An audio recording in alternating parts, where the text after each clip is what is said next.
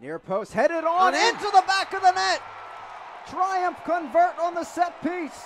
They're up 2-1 and up a man in the 85th. Almost looked like a double flicked header. I didn't see who got the final touch. Have to go to the replay for that one, I think. It was whipped in by Politz. Oh, he took it, obviously.